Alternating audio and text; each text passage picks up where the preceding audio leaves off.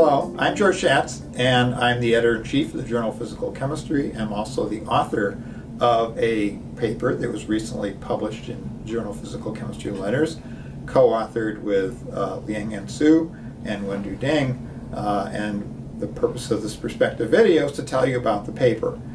Okay, so this is concerned with something called Plasmon-Coupled resonance energy transfer. This is concerned with the energy transfer between two molecules or between two other chromophores, such as quantum dots, that can take place in the presence of silver and gold nanoparticles or other types of nanostructures. There are many papers that have been published recently, experimental papers that have been concerned with measurements where this process with resonance energy transfer is playing an important role in the results. And yet, we found that there weren't practical theoretical tools, or for that matter, qualitative theories that one could use to interpret the results or model the experiments. So this paper has to do with a new theory that we've developed that allows us to do exactly that, okay, and in fact involves doing computational electrodynamics calculations that anyone can run and use to model these experiments. The paper involves modeling a plasmon-coupled resonance energy transfer where plasmonic effects, so collective excitations of electrons and silver and gold particles, leads to greatly enhanced energy transfer such that the molecules can be separated by tens of nanometers and observable effects are still possible. So Wendu and Liang will now describe the paper. We hope this is a useful contribution. Hi, I'm Liang-Yan. Hello, I am Wendu Deng. We are the authors of Plasmon-Coupled resonance energy transfer. Today, we are very pleased to present our work for the Journal of Physical Chemistry Letters. In this video, we would like to give an overview of our study, including the background, our new theory, and its application, especially in plasma-enhanced energy transfer. Let's start from the backgrounds. Förster theory.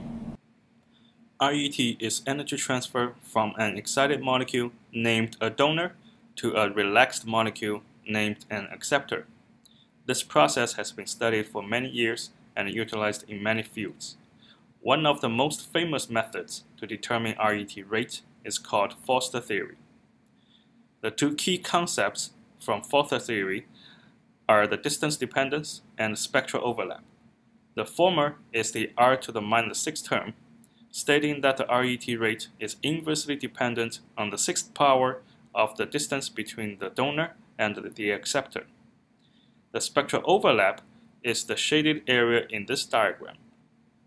The overlap between the donor emission spectra and the acceptor absorption spectrum. The larger the overlap, the higher the transfer rate. With the appropriate experimental data, one can easily calculate the RET rate between two molecules. This formula can only be applied to homogeneous, non-dispersive, and non-absorbing media. It seems that the Förster theory is a very simple and powerful method, but is there any limitation? Yes, it's true. Förster theory has some limitations. Förster theory cannot be applied to resonance energy transfer between two molecules within inhomogeneous media or around the metallic structures. To address these issues, we have developed a new theory based on quantum electrodynamics. The new method is derived from quantum electrodynamics, including dielectrics. Here, the homogeneous medium is no longer required. The system can contain any material with any types of dielectric function. In addition, the donor-acceptor interaction does not need to be electrostatic, meaning that the new method can be applied to long-range cases. Furthermore, we introduce a new concept, generalized spectral overlap, or GSO, which is the integral part of the equation, represented by the shaded area in this figure. The GSO describes the interaction between the donor and the acceptor. It contains the original spectral overlap between the donor emission and the acceptor absorption in an arbitrary homogeneous solvent. In addition, it includes an extra term, the coupling factor, which essentially is the interaction between the transition dipole of the acceptor and the electric field generated by the donor at the position of the acceptor. The coupling factor also takes care of the orientation and distance dependence in Förster theory. Let's use an example to illustrate the effect of plasmonic nanoparticle.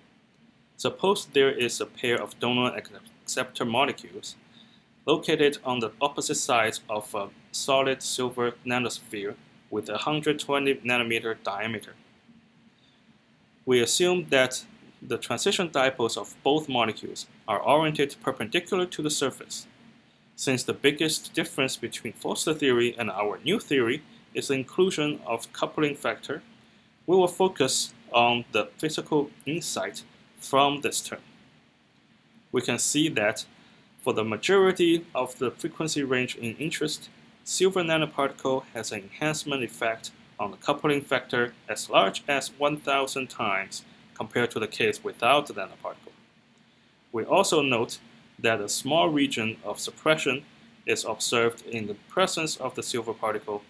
In other words, as long as the suppression region is avoided, the total rate of RET will be enhanced due to the nanosphere. This example shows that our new method can fully capture the effect, enhancement or suppression of a plasmonic structure on the resonance energy transfer between two molecules. We hope you enjoyed this video. And if you have any questions, please do not hesitate to contact us at Northwestern University. Thank you.